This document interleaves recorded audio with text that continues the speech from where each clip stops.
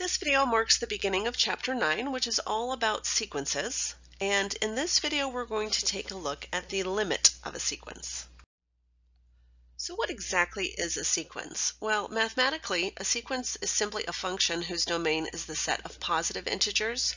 So if I have a function like this, f of x equals x plus 3 in function notation, I can certainly find f of 1 by taking 1 plus 3 to get 4, f of 2 by taking 2 plus 3 to get 5, and so on and so forth. Now, when we're writing this in terms of a sequence instead of a function, we would instead write a sub n is equal to n plus 3. And again, I would get the exact same values if I plugged in 1 plus 3 is still 4, and so this would be considered a sub 1, or the first term in the sequence. And this would now be considered a sub 2, the second term in the sequence. And this would be considered a sub 3, and a sub 4, and a sub 5. So again, it's just a counting mechanism using those subscripts to determine each value of the sequence. The focus of this video is actually to find the limits of a sequence, but I think it's important first to make sure we could find the next term of a sequence for any type of sequence. So let's look at a few of those questions first. So I have three sequences here for you. The first one is -1 to the n minus 2. And I've thrown this in because you're going to see this a lot where you have a -1 to the n, because that's going to alter our sign. It's going to make our sign go back and forth between positive and negative. So for instance, a sub 1 would be plugging 1 in for n. So that would be -1 to the first and then 1 minus 2. So -1 to the first is -1. 1 minus 2 is -1, so my first result is 1. A sub 2 would be -1 squared, and then 2 minus 2, so this is actually positive 1, and then times 0, which is 0. And then a sub 3 is -1 to the third, which gives me -1 again, because it's an odd number of negatives. And then 3 minus 2, which is 1, so that's -1. A sub 4 would be -1 to the fourth, which of course is going to give me positive 1, and then 4 minus 2, so it's going to be 1 times 2, which is 2, and then a sub 5 is -1 to the fifth, which gives me -1 again, and then 5 minus 2 is 3, so -3. So we didn't really see that oscillating happen until we got here. Negative, positive, negative, but that's what that -1 to the nth power is going to do for us each time. Continuing on, b sub 1 would be 3 times 1, which is 3, over 1 plus 4, which is 5. b sub 2 is 3 times 2, which is 6, over 2 plus 4, which is 6. b sub 3 is 3 times 3, which is 9, over 3 plus 4, which is 7. b sub 4 would be 3 times 4, which is 12, and 4 plus 4, which is 8, and of course we would reduce. And b sub 5 is 3 times 5, or 15, over 5 plus 4, which is 9, and of course we would reduce. The last one is a little bit different. All of the, or both of the other examples, I've essentially given you a function. I could have written this as f of x equals -1 to the x, and then x minus 2. This is a recursive definition, and so as I can see, they're giving me a value to begin with, and then they're saying, hey, to find each subsequent value, take the value before and add 4. So they've given me c sub 0 is 2. So if I need to find c sub 1, that is telling me to take c sub 0 plus 4, or in this case 2 plus 4, which is 6. And then c sub 2 would be c sub 1 plus 4, so that's 6 plus 4, or 10. And then c sub 3 would be 10 plus 4, or 14. C sub 4 would be 14 plus 4, which is 18, and C sub 5 would be 18 plus 4, or 22. So that's how we use a recursive definition, is it's using the value before. And sometimes you're going to see it written like this, and sometimes you're going to see, pardon me, C sub n plus 1 is equal to C sub n plus 4. Both are perfectly acceptable. I prefer this notation. Now that we understand sequences, we want to take a look at how to find the limit of a sequence. And essentially, what we're saying is we already know that if we have some function, f of x, we can find the limit of that function by finding the value as x approaches infinity. And that is L, the limit of the function. We've dealt with this several chapters in Calculus 1. This is saying if you have a sequence that can be written as a function, so f of n is equal to the nth term of the sequence for every positive integer n, then the limit of the function is the same as the limit of the sequence.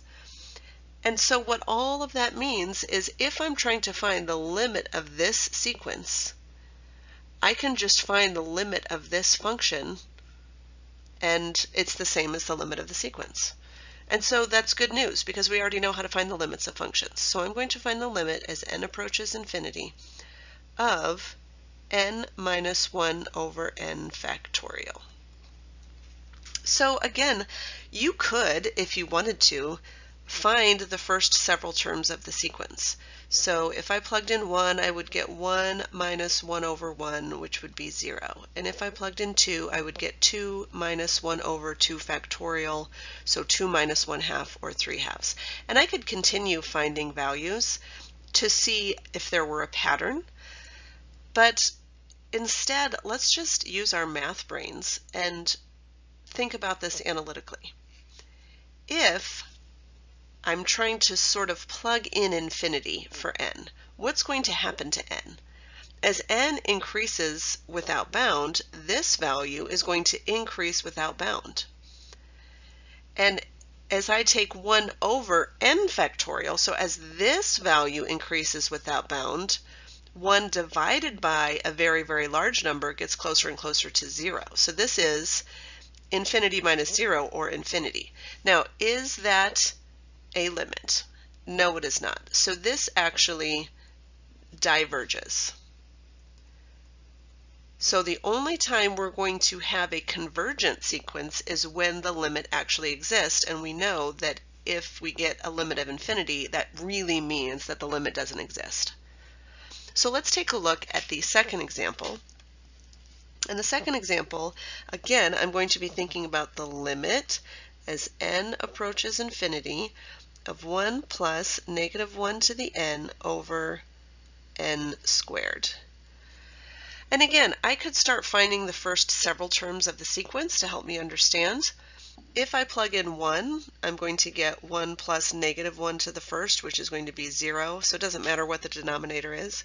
If I plug in 2, I'm going to get 1 plus 1, 1 plus 1 over 2 squared, so I have 2 over 4, or 1/2. And then if I plug in 3, I'm going to get 0. And if I plug in 4, I'm going to get 1 plus 1, which is 2 over 4 squared, or 16, 2/16, or 1/8. And I know that every other term is going to be a 0. And so it kind of looks like these values are going to keep getting smaller and smaller. But again, let's use our math brain instead and think about this analytically. I want to determine the limit of this sequence. Now, if I try to do direct substitution, it's going to get a little tricky just because of this guy, and we're not really sure what to make of that. So instead, let's think about multiplying by the conjugate.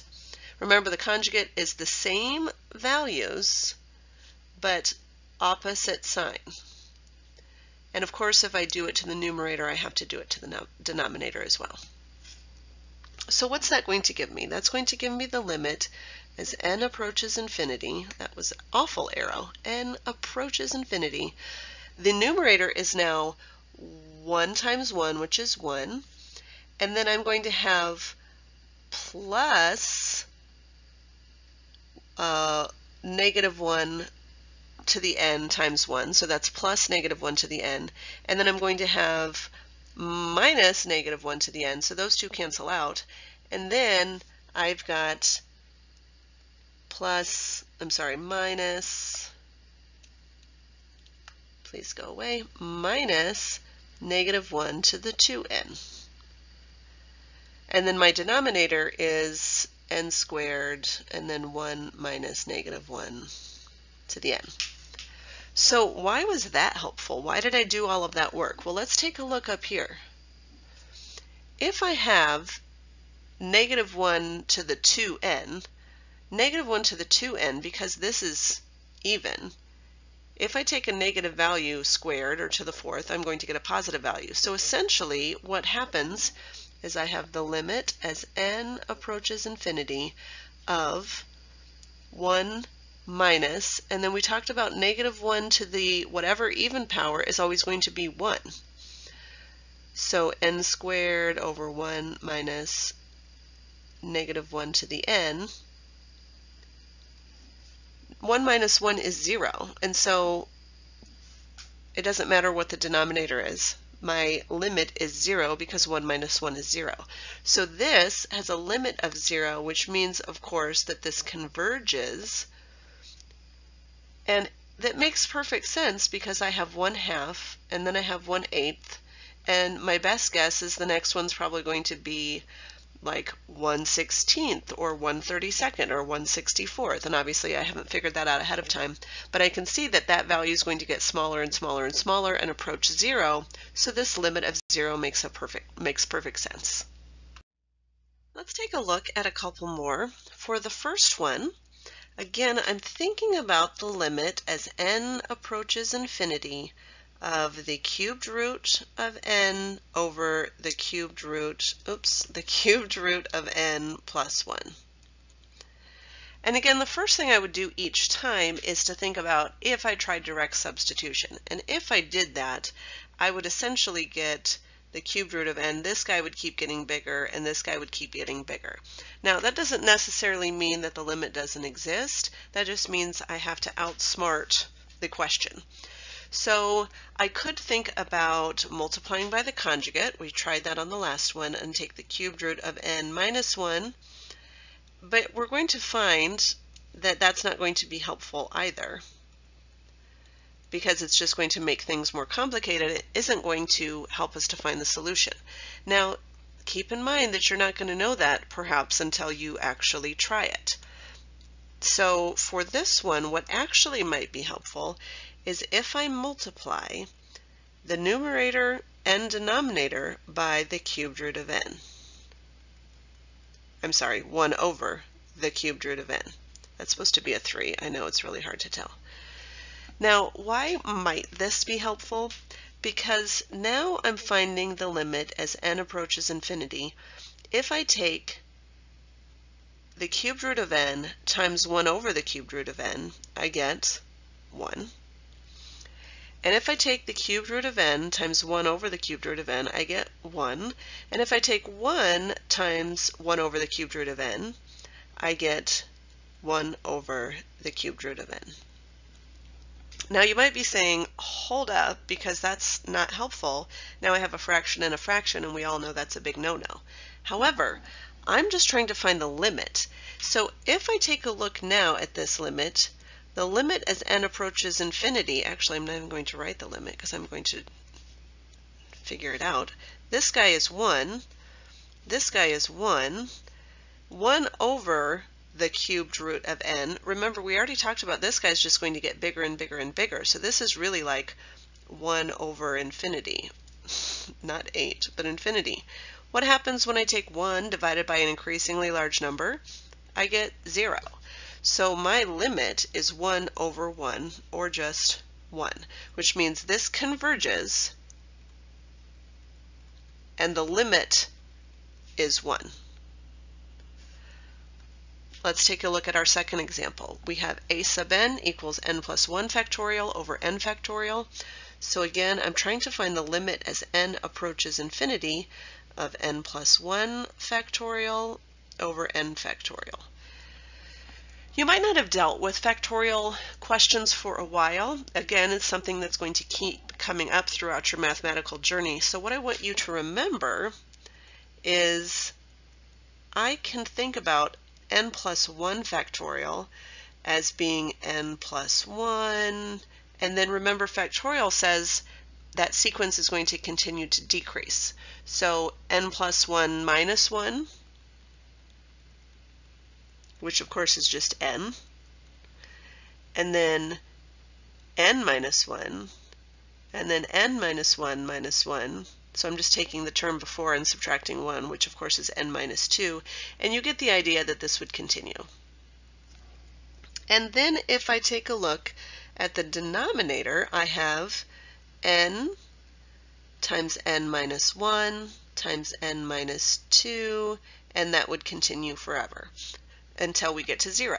So now, keeping in mind that n minus 2 factorial can cancel, n minus 1, n, what do I have left? I have the limit as n approaches infinity of n plus 1.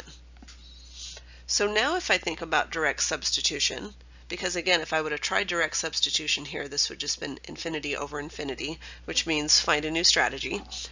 But now I can take a look and I have infinity plus 1, so the limit is infinity, which means this diverges, and therefore no limit exists. Or because no limit exists, the sequence diverges. There are obviously many more examples we could have gone through together for finding the limits of a sequence. A lot of that will go back to strategies learned in Calculus 1 in the first several chapters of our text that take us through different strategies for finding limits. I'm going to leave the rest of those to you. We're going to move on to pattern recognition for sequences.